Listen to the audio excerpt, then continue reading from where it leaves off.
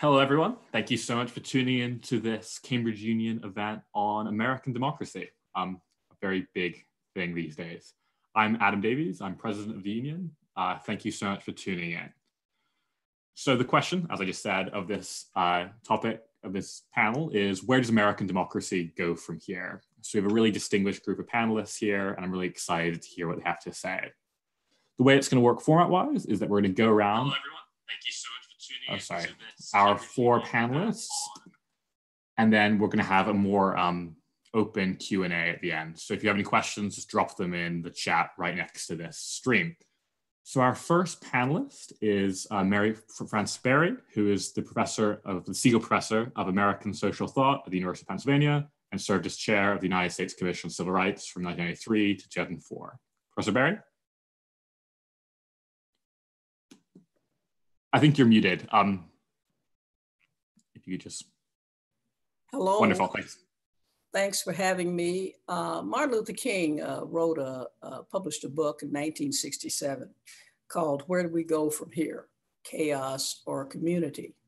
And when you ask where American democracy is going, one could use the same subtitle, except that I don't think we're headed toward chaos, and I'm not sure about community. In fact, we have the same major problems that other countries have in the world right now: the pandemic, the economic crisis that has upended all of our institutions and the way we do things. But in addition, we set off a crisis again over race and policing in our country, which continues and which I think in the end, the important thing about it is that it crosses racial lines. There are many folks who are not Black who are involved in the protests and who are very offended by the deaths. And even of George Floyd set these off, but there have been another one since. And even as we're talking, there's probably somewhere somebody's getting killed who is unarmed by the police. All of these have triggered responses. Defund the police, reimagine the police, and all the rest. I think the protests will probably continue so long as we have the triple crises going on in the country, and there may be some results. So far, there have been positive ones. There's a bill in the House and in the Senate, and we may get some police reform. Even President Trump issued an executive order, which was a first step. And a small step, but it says that mental health professionals will be assigned to police. They need that. And it also has some restrictions on what kind of force can be used. But the overriding problem, which is that the police are the enforcers of capitalism and white racism and white supremacy, has not gone away. And we've seen the movie time and time again. It's happened in all the years that I've been working on these issues because we've not come to grips with it. Maybe we will this time. One of the things that people say is that our presidential election will decide what we do going forward. James Bryce, in his American Commonwealth, I think it was 1888 when he published that, has a chapter, which is chapter 8, I think, which talks about why don't great men ever run and become president in the United States. And I was always fascinated by that chapter. And I thought, what do you mean by great? I guess everybody has a definition. And it is indeed, he had lots of arguments for why they don't run. You can make more money in business, not as much scrutiny. He has all kinds of things. But one of the things he said is that Americans seem to be comfortable with mediocrity. And that's the lesson to draw. And we have problems because we have only two political parties, and the parties are the problem, which were never in the Constitution. I believe, too, this election year, we're faced with the same crisis. There are no great men, or women for that matter, running for president of the United States seriously. And we seem to be continuing the pattern that we've had in the past. We had Barack Obama, who was well-meaning, but he didn't solve the crisis over white supremacy and capitalism. It's a hard thing. Monuments are the latest target. Monuments as well as unarmed Black people. And I think that that will continue until that is resolved too.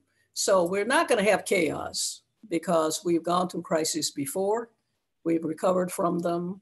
We will recover from this particular crisis all of them, economics, pandemic, and the racial crisis too, because we in the United States of America, that is what we do. But it will take some time, and I don't believe that white supremacy and capitalism will go away as a result. Great, thank you very much for those comments, Professor Berry. Our next speaker is Anthony Scaramucci, who served as, probably most famously, as White House Communications Director in July 2017, but also worked as financier and a variety of other roles, including conferences. Anthony, the floor is yours.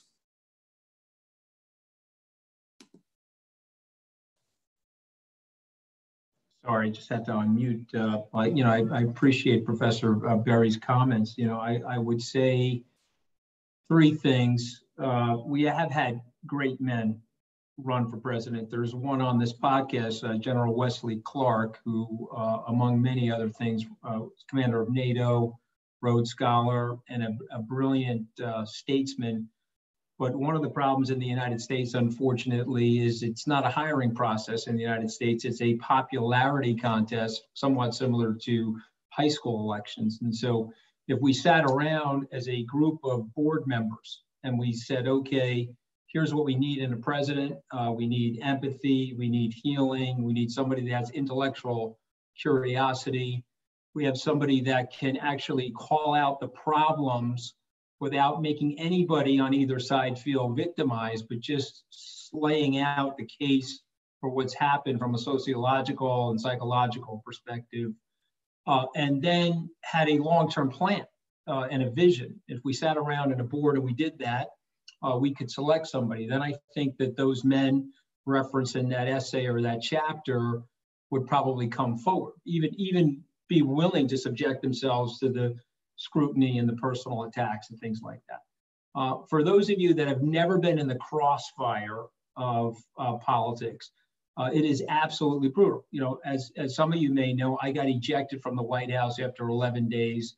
I was shot into Pennsylvania Avenue like an Austin Powers villain. And then I was vilified in the nation's tabloids for about 3 or 4 days. My son, who just graduated on Zoom from a Stanford Business School class last week, he put a 14-minute thing together of all the late night comedians attacking me, which was actually one of the funniest things I've ever seen. I hope it never ends up on a YouTube channel because it'll get like 5 million views. But it's brutal, okay? And you get rolled in broken glass and you're forced to drink sulfuric acid. But let me tell you something, the country is worth it, okay? Even though I failed at it and it was a short stint for me, the opportunity to work in public service, and Professor Berry mentioned this before we went into this live call, if the President of the United States is asking you to do something and you love the country and you want to see progress, of course you want to do that. I'm going to end it with 2 last points. Politicians are asked if there's institutional racism. And some of them are saying that there isn't institutional racism, and others are saying that there is institutional racism. And it almost seems like even that is polarized. There was a great New Yorker cartoon from last week, which I'll share with you guys. It was an anchor man, and he was sitting at the anchor desk, and he said, well, we just got the weather from the Democratic weather person. Now let's get the weather from the Republican weather person.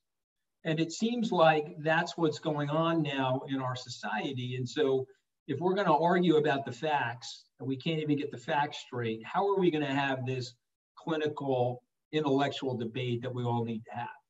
So, I can just give you my 56-year observation on planet Earth. There is institutional racism. Some of it is born from our atavism. Some of it is born from a lack of enlightenment or lack of experience. Some of it is taught from our parents. But there is a level of institutional racism. And, I'm not ashamed by that. We all got born into this world and didn't pick our families. I certainly didn't pick my skin color or family of my origin or things like that. I'm not ashamed by it. But until we actually call it out for what it is, and then start to realize how we can potentially deal with it, it's not going to go away. And unfortunately, we have one half, and I happen to be a Republican, as most of you know, We have one half of our society in our two-party system that still wants to run down that path of misinformation. I think it's very, very dangerous. And we need to fix that. And that party needs to be fixed. Great. Thank you very much for that as well, Mrs. Scaramucci. Our next panelist is General Wesley Clark, who led NATO troops during the intervention in Kosovo during his tenure as Supreme Allied Commander of Europe from 1997 to 2000, and was Democratic candidate for president in 2004. More recently, he has founded Renew America Together, a group to promote civility and bipartisanship in politics. General Clark? I think you're muted. Okay, I should be open now. Thank you very much, Adam. It's great to be on this panel and see so many old friends and people I've admired for a long time, like Mary Frances, Anthony Scaramucci, Elizabeth. It's very nice to see you here. I go back, you ask about democracy, you got to go back to the Declaration of Independence. Those words in the preamble that we hold these truths to be self-evident, that people are endowed with inalienable rights, life, liberty, and the pursuit. God, those words, they're so powerful. They have frightened tyrants and autocrats for 2.5 centuries. They've inspired hope in billions of people. They've brought incredible talent to the shore, but we still can't quite live up to them. And that's the real challenge of American democracy. And we've been through cycle and trauma. And we wrote those words with slavery in our midst. And we had to fight a terrible war to end that practice.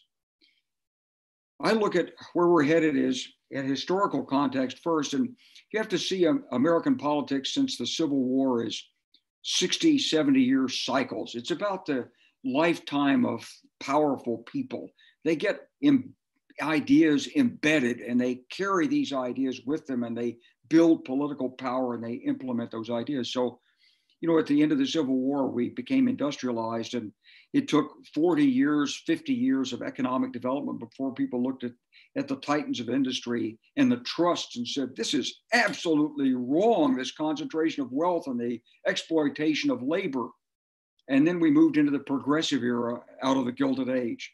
And it took 2.5 decades of, Woodrow Wilson stole the ideas from Theodore Roosevelt, and then Franklin really put them in using the crisis of the Depression, and then they followed through to Lyndon Johnson, and even Nixon said we were all Keynesians in the early 70s. Goldwater started the opposite push, and so in 1980 we entered what we call an age of Reagan. It's been 40 years of Gordon Gekko on Wall Street, and an incredible expansion of wealth in America, but only for the top people. And the topper you are, the greater the expansion. And the headlines are still saying, you know, billionaires now, they made like 20% more, 30% more over the last 3 months. You can see the turning of the tide because you can feel the energy on the left. Dramatic change in America never happens without incredible civic energy. In the 1920, it was incredible labor unrest, the Red Scare, but it gave unions power. There was the Depression and the bonus marchers. And in the 1960s, the civil rights movement added the final sort of kick that pushed us into progressivism. But now, we sort of lulled into consumerism. Credit cards gave Americans the chance to buy things they really couldn't afford. And we built an economy built on debt and student loan debt, car debt, credit card debt, house debt, business debt, junk bonds. Anthony and I know all the stories in the economy and how it's worked, and it's brought incredible growth. But you can see the energy on the left. Change is coming, and it's going to be pushed by the fact that there's a lot of excess time available when people are out of work and at home, and they're focusing on their lives. So there's a big push coming. Maybe it'll happen in 2020. Maybe it'll be 2024, 2028, but the age of Reagan's drawing to a close. And Adam, it's people of your generation that have got to take us forward, redefine how we use the incredible strength of the market and private enterprise, which we can't get rid of, but at the same time, have a more just and equitable society that encourages everybody to give their best in a spirit of community, but also doing what's good for their families. Somehow we have to build on the ideals of the Declaration of Independence with a more workable, fair, just, equitable system without throwing out the motivations for people, individual excellence. That's the challenge of democracy. Well, thank you very much as well for those very thoughtful remarks, General Clark. Our final kind of speaker in this round robin is Elizabeth Cobbs, who's an author and is the Glasscock Chair in American History at Texas A&M. Elizabeth? When the 19-year-old Marquis de Lafayette ran away from home and sailed for America to offer his services to George Washington against the wishes of his king and worse, his father-in-law, he wrote a farewell letter to his young wife, who was 17, and he asked her to be a good American in his absence. What he meant was that he hoped she would live by the transcendent ideals that America symbolized and that Lafayette wanted for his own country and for people everywhere. What this present moment is about reinvigorating those ideals and deciding, as we've had to decide many times since 1776, do we want an unaccountable, coercive government, or do we want a transparent, law-abiding government based on the idea that all men are created equal? This is coming up again because we have seen a long, slow erosion over 3 decades in these principles that has speeded up in the past 3 years. So one element, of course, and people have referred to this, is the erosion of equality. Setting aside the obvious problem of dire inequality in policing and sentencing of Black people, we have other examples in the emergence of a shocking intergenerational inequality fueled by student debt of a type we never saw before the 1980s.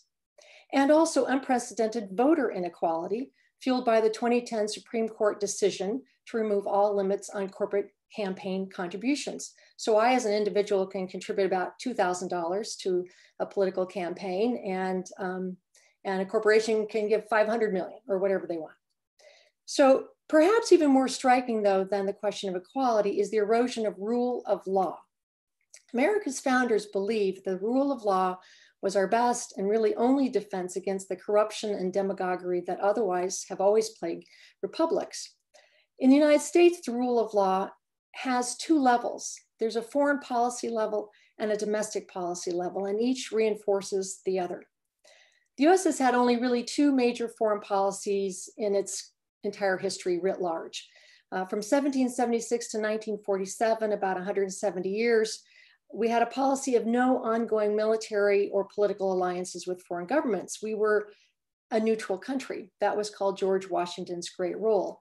And then from about 1947 up until virtually the present, our policy has been to foster and largely dominate foreign alliances and provide military security for all takers.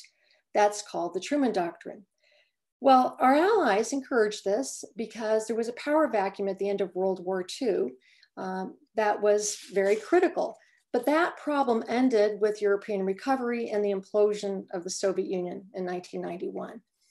But instead of seeking a new role at that time, the United States, in a way, kind of doubled down, acting with greater impunity than ever. Our involvement in unsanctioned wars actually increased, especially after 9/11. Ignoring international rules, we give cover to others who want to ignore international rules. Now, both President Obama and Trump talked about, but did not deliver a new policy, whether from lack of consistency or courage. Here's my suggestion. We can call it the Millennial Doctrine for the start of the new millennium, which is, after all, only 20 years old. Henceforth, the US will do everything in its power to encourage and support international institutions and alliances as an equal and law-abiding member with no more responsibility for military security than any other, which means we can do a lot because others can do a lot. Now, rule of law is also broken down at home because our law enforcers don't respect the law. Now, an ongoing example in the current one is the amplification of qualified immunity for police departments by a series of Supreme Court decisions since the 1980s. This has contributed to the violence against Black Americans by our own police forces. It's also compounded by the military equipping of our police officers as a spillover from our wars. So we allow our own police officers to not follow the law. This has all been compounded by President Trump, who praised electoral violence in 2016 in his campaign, who vowed he could shoot someone in the middle of Fifth Avenue and get away with it, who boasted he could grope the genitalia of women at will, and now has a case before the Supreme Court asking for immunity while in office from investigation from possible criminal actions as a private citizen. When the nation's chief law enforcement officer and our police officers have immunity, hold themselves above law, chaos does result in a betrayal of democracy. So holding our own nations to its laws is inherently important, of course, but it's going to be more important going forward. We have a global health crisis. If Americans don't follow their own public health laws, millions could die, as did in 1918. Global warming is going to create even greater disruption of the food chain, so we need to actually be prepared for closer international cooperation than ever before.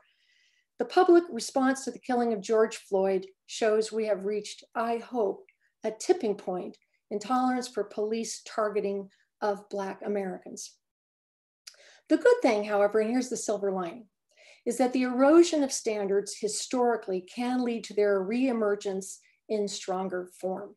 In 1776, violations of Americans' rights as British citizens led to the creation of a democratic republic. In the middle of the 19th century, Southern insistence on stronger and stronger guarantees of slavery sparked a civil war that led to the abolition of slavery altogether. In 1939, the Nazi attempt to create an empire over all of Europe led to the destruction of the Third Reich and the creation of the European Union and the United Nations. Today, outrage over the killing of George Floyd, recognition that in a pandemic, we all have to take care of one another. And I hope repugnance at the idea that any American is above the law can guide us back to our values, can make us stronger and freer and more equal if we work at it, can help us be what the Marquis de Lafayette meant when he asked his French wife to be a good American. Great, thank you very much for that as well, Elizabeth. Just a few questions from me to be selfish and use my power as chair to answer something I'm curious about. One thing that many of you talked about was kind of a generational shift in American politics. There's also energy on the left, all these other things. But in the 2020 Democratic nomination contest, we had kind of one of the biggest fields ever, really young field, really diverse field. And yet the person that ended up winning was kind of an old guy, old white man that had been in the Senate for decades. Do you think that says anything about American democracy that we picked Joe Biden? To any of you? I think it shows that we're scared. I'd like to say something. Yeah, please say. I think that what has happened in 2020 reinforces the notion that our political system needs some changing. We need to go back to the basic format of the Constitution. The Constitution never envisioned political parties, in fact. And now we have political parties, but we only have two of them for all intents and purposes. When someone runs a campaign on a third-party ticket, we call it, they are vilified by people in both parties or the party that thinks it might be hurt by the person there. So options that could be put on the table are never put on the table, or if they are, they're dismissed. The rules of the parties, this year, it was the rules of the Democratic Party, which made it well nigh impossible for any of those array of candidates that we saw out there to ever get beyond the threshold requirements to go on to the finish line or to be in other states where they might be voted on.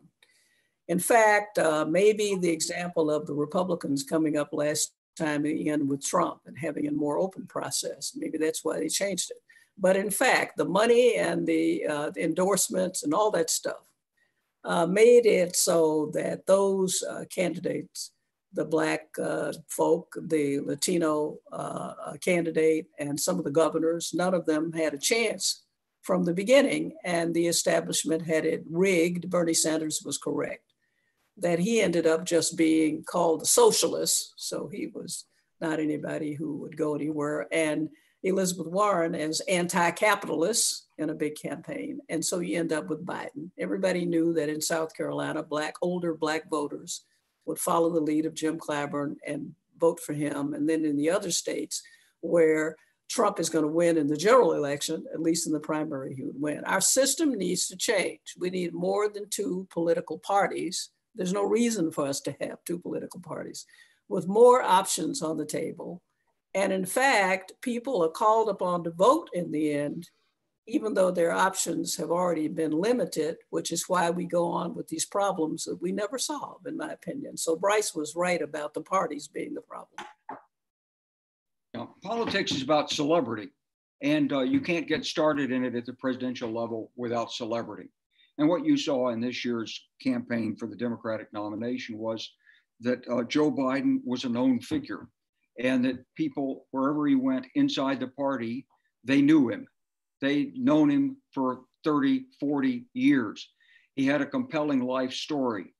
And even though he didn't have the energy and he didn't have the power of the progressive movement behind him at the outset, he was reliable and he was trustworthy. And he, contrasting that to the man in office today, it just forced people to go on somebody you know, somebody who's reliable, somebody you trust.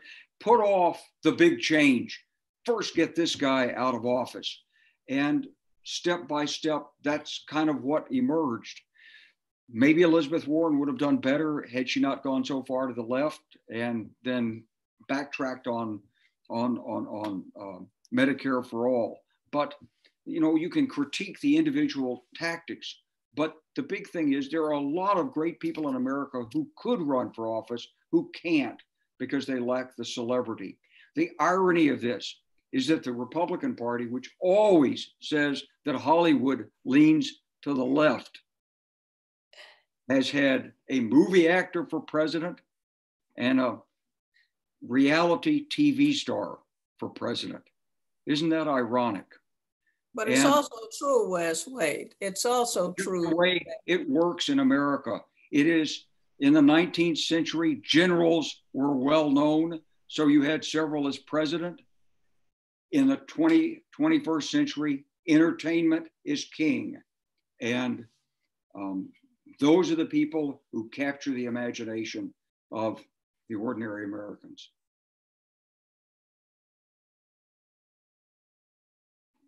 Gotcha. So I'm guessing there isn't a lot of optimism for the Biden presidency then from you guys. If Professor Barry wants to talk. Oh, of course. Go ahead, Mayor. What I want to say is that the reason why we've had division, greater polarization in this country than I've ever seen, starting with the day that Trump got elected, because he didn't think he'd get elected and most of us didn't think he'd get elected.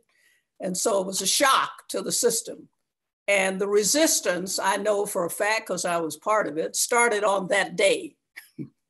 And the resistance has never ended, and it's not going to end. It's grown bigger and bigger and bigger and bigger. And the reluctance and refusal of people in his own party who were experienced and knew what to do to come and work for him, to even, and I know from experience that even if a president doesn't agree with you, and even if there are a lot of things you don't like about him, you can whisper in his ear from time to time and get things done. But if you're not there, you can't. So all of that sort of fell apart. And we've been resisting ever since in countless ways. But the major problems in our society, we talk about race, we talk about capitalism, and now we have the pandemic and all the rest of it, don't get solved in the way they should be solved because of this disruption, in a sense. If the disruption leads to change, positive change, that's great. which is why I want the protests to continue. But we're not going to get positive change with Joe Biden, the establishment candidate for president. And I've been around and watching in places with this guy for years. He's a great guy. He's fun. He's wonderful, but he is not the guy to make the change that we need. Obama couldn't make it. He hasn't made it. And the more things go on simmering like this, it's just going to take us longer to make the change that we need. And that's what many young people say to me. They say, you act like a young person. You're talking about change. This is the change we need, and that's the change they want. I would actually disagree. Adam, you said you don't think there's a lot of optimism in this room about Biden. And let me say, I am in disagreement with that. Biden has been around forever in that way, sort of like LBJ had been around forever. And when he became president, tragically and unexpectedly because of Jack Kennedy's death, there was this idea, well, who is this guy? I think Biden is like that. I think Biden is somebody who is responsive to the outrage of this moment, who, as a Southerner, is aware of racism and its terrible legacy in American life. So I actually am very optimistic about Biden. I think once he gets into office, he will prove to be a president much more like LBJ, in fact, than Obama was. And somebody who, because of this moment, I'm hoping, will be able to ride this new crest of concern for American ideals and belief that we have to do something to be the kind of people we want to be. As Kennedy said, we can do better. I think, Adam, that if Joe Biden has the backing in the Congress, he can do amazing things. And here's the difficulty in the American political system is that all the people on this panel follow politics all the time, but most of America actually doesn't. It's like the World Series and baseball. In September, you say, well, isn't the World Series coming up? And then people start, who's going to play? And there's some guy, A-Rod or something, who's a big star. Where did he come from? And they suddenly pick it up and they don't, it's not, and then it's election time.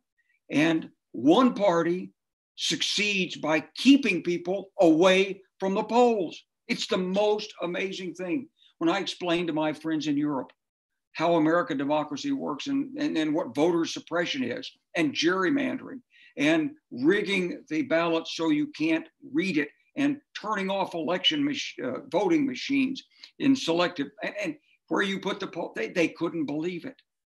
They don't want to believe these things about America. So it's not just the president, it's the whole election system, and it's a vicious fight. And the thing is, it's always been a vicious fight. From the time that Andrew Jackson was criticized as a bigamist. And I mean, it's always been ugly in American politics. It's what Anthony said, you got to get in and take the heat. You got to be prepared to be hit with the wire brush again and again to fight for what's right.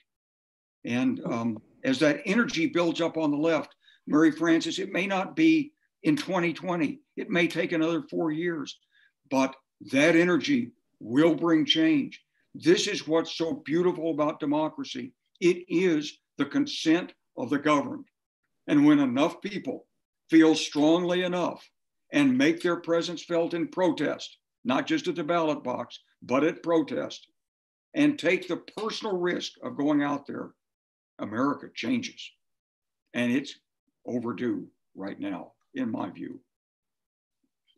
I want to tell a quick story. It'll be brief, but I think it'll be instructive. So I'm a Republican. My dad was a crane operator, and he was in a union for 42 years. Why am I a Republican? Well, the Republican Party controlled the unions in Nassau County on Long Island. And so when I was 17 years old and I was getting ready to register to vote on my 18th birthday, I said, Dad, what am I registering as? Well, you're registering as a Republican. I had no idea what that even meant, because he was in the union, his wages were going up as a result of the Republican Party.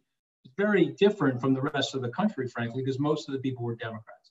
So now I'm a Republican, and I went through the Reagan Revolution that General Clark talked about.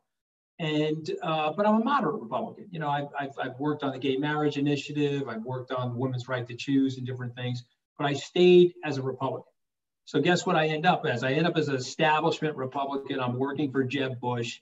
He's blown from the race by Donald Trump. And I get a call from Donald Trump. You're great on TV. Come up and see me, blah, blah, blah, blah, blah. I didn't want to work for him.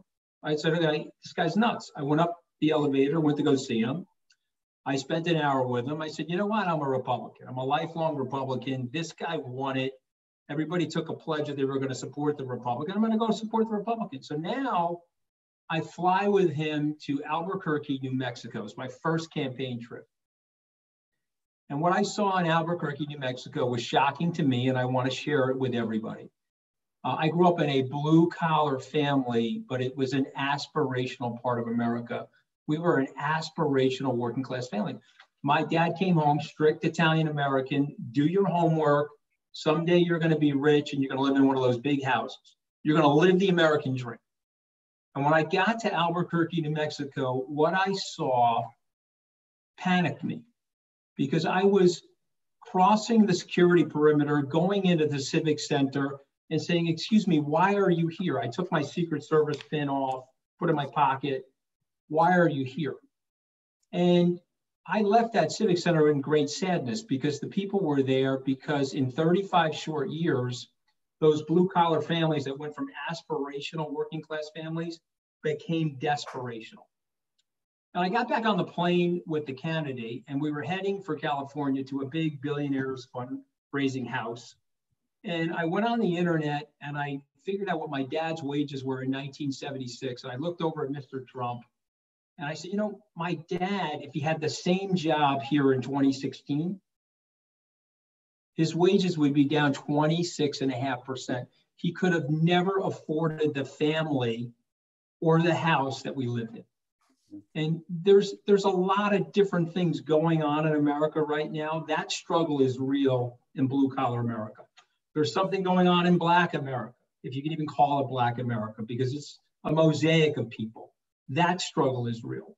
But the problem is we've got tribal leadership now. And so we have nobody sitting there saying, wait a minute, the first name of the United States is United.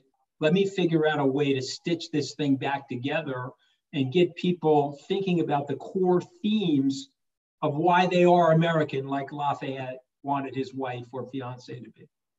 I'm American because of my grandparents. They took enormous risk to come here to start this life. I love this country in a way that I can't fully express. And I believe what Lincoln said, that it's the last best hope for mankind. Is it a flawed country? Absolutely. Do we have institutional racism in this country? Trust me, we do. My grandmother couldn't get a job in 1923. They had signs that said no Italians need apply in the storefronts in Brooklyn. I'm going to make one last point. When the president went after those 4 congresswomen, I'm a Republican. I don't necessarily like their ideas. When he went after them, I called Mayor Giuliani. I said, you're going to allow this? I am not going to disavow my personal life story and my personal integrity or the honor that I have for my grandmother. Okay, they told my grandmother that racist, nativist trope 100 years ago. Go back to the country that you originally came from. So he's telling 4 congresswomen, 3 of which are born in the United States, 1 of which who naturalized as a citizen, all 4 democratically elected into our Congress, to go back to the country that they originally came from. Come on, guys.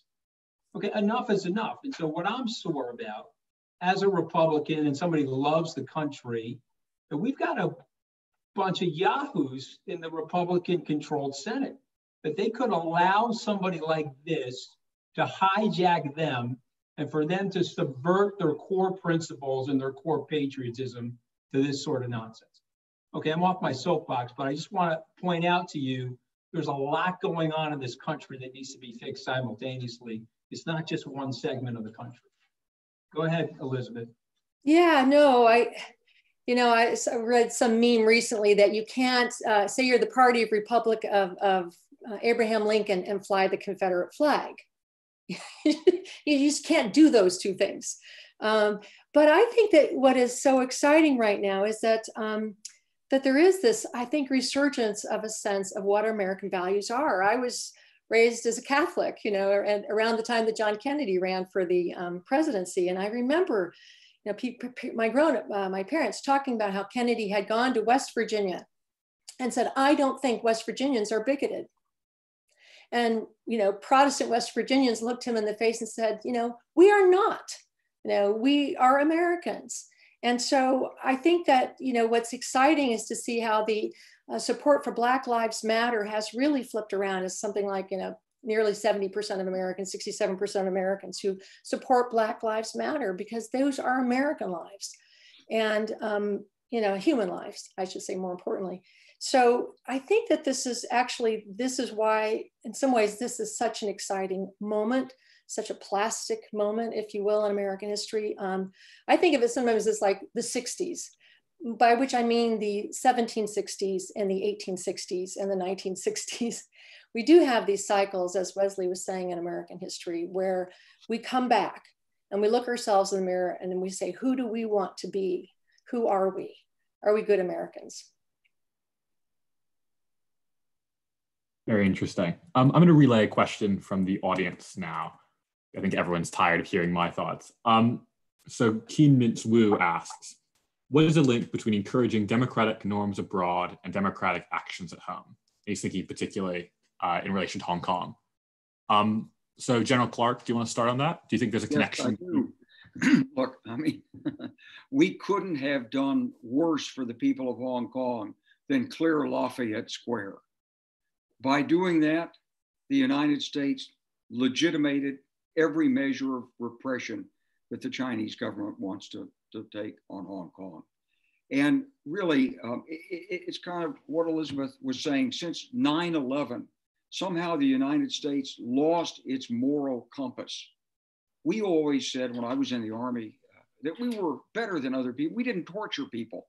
After 9/11, we decided we would torture people. We decided that in the name of national security, we could do everything that every tin pot dictator did everywhere in the world when he was afraid of losing his power.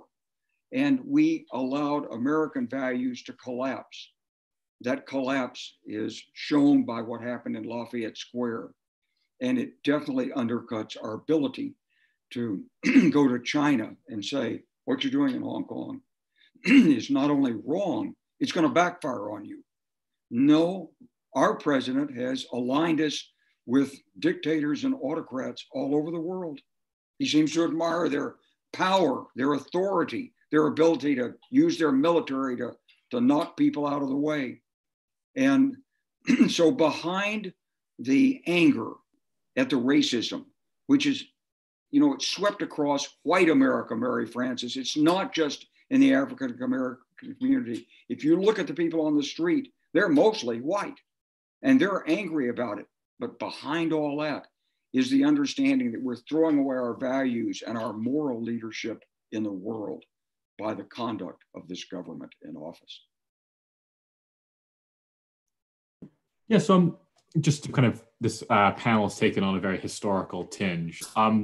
One thing that was kind of consistent throughout like the Cold War was the use of African-American rights as a kind of weapon of propaganda by the Soviet Union. So idea that the Scottsboro Five and other African-Americans that were lynched and killed by white America delegitimized American claims to moral superiority.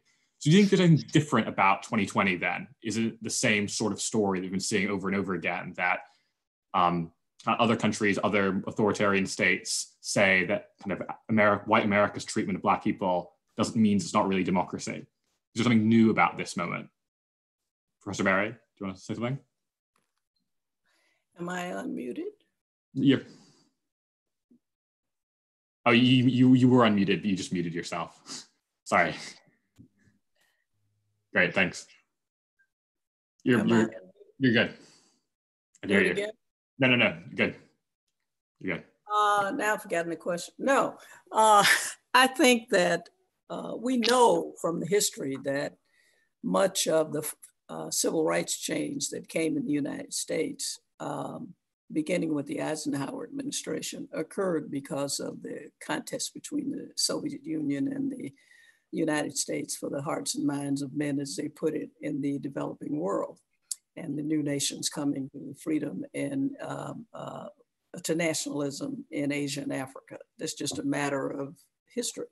We know that that had great influence. And now, I guess, I was thinking about what Wes said about clearing Lafayette Square gave the wrong signal to the Chinese.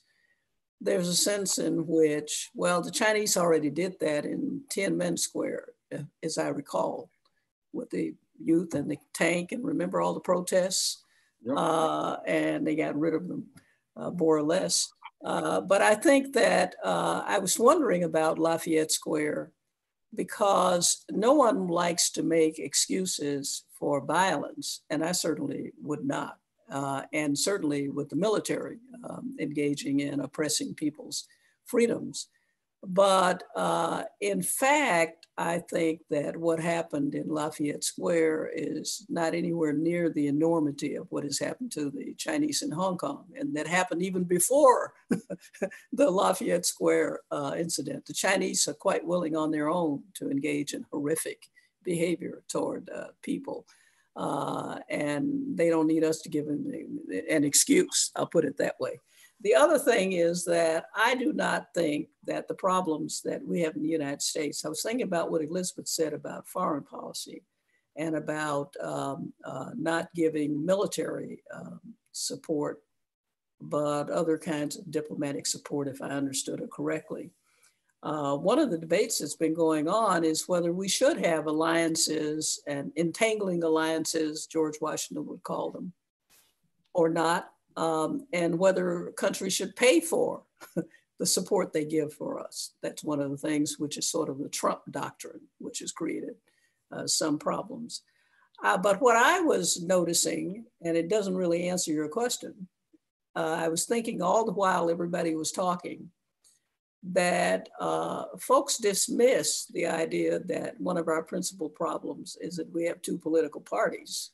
We don't raise the issues or deal with them. And we assume that most of our elections recently have been choosing the lesser of two evils and not really talking about the issues. And whether they're in foreign policy, whether they're in economic policy here, whether they're in race relations, whatever they're in, the problems just simply simmer and never get resolved. And all we do is say, well, if everybody would just vote or could vote, then these problems would be solved. But the history teaches us that they aren't, even after we vote. And so maybe it's time to look at a new approach to all of these issues rather than, and whether we need parties or support different parties, rather than assuming the architecture has to stay, which is what we do. We assume the architecture has to stay, even though it isn't constitutional, and that we just move on, and the choices we have are the choices we have. And people say to me, I'm going to hold my nose and vote for so-and-so. We shouldn't be in a position of always having to hold our noses and vote for people. We ought to be able to turn out and vote for people who we care about, since turnout is the major problem in American elections. And I think it's going to continue to be until we resolve this issue, which you didn't ask me about, but I think it's the fundamental issue. And that's what we care about, is hearing what you guys say, not what I want to hear you say. Elizabeth, Mary Frances just disagreed with your thinking about foreign entanglements a bit. So I was wondering if you wanted to respond to her. Well, I think that, yeah, and entangling alliances was the phrase, quite right, Mary Frances, that George Washington used. I think that what we're looking towards, the world is very different from 1776. We built institutions like the World Health Organization. I mean, my gosh, this is like apple pie and motherhood, the World Health Organization that our president has now withdrawn from. You know, President Trump's idea of foreign policy reform is sort of like somebody thinking that to remodel the kitchen, you have to bulldoze the house, right? We don't need to bulldoze the house. The house is a good house. We spent a lot of money building it. To remodel our foreign alliances is perfectly reasonable. So, and I think that they are important because they symbolize world cooperation. They're what pulled us out of World War II. They're what gave us the world that we all inhabit now. But in terms of democracy promotion, kind of segue back to the other question here, I think the United States has always done its best work in democracy promotion by minding its own business. It's when we function well as a democracy that people say, yeah, I want some of that. And Mary Frances is quite right about this. I mean, the scale of, you know, what happened in Tiananmen Square versus what happened in Lafayette Square just a week or so ago, you know, is different. And I think people around the world look at that and go, I'd still rather have the Lafayette Square problem than the Tiananmen Square problem. And that's because when they see American democracy function, it's very positive. I mean, in the way that when other democracies function well, we look to them in admiration. So aspirational, to go back to Anthony's term before, an aspirational America is America that lives up to its own laws, that holds its people to those laws, and that, you know, fulfills its own ideals. Well, thank you very much for that. I think that's probably a good place to end this discussion. I think it's been really great. We're just about out of time. So I'd just like to thank you all as panelists for tuning in, taking time out of your busy schedules to come speak with us. And for more of our content, like us on Facebook, subscribe to us on YouTube, follow us on Twitter. We're everywhere. Thank you so much. Thank you. Enjoyed it. You too. Thank you, everybody. Great to be on the panel. Okay. Lovely to meet you all.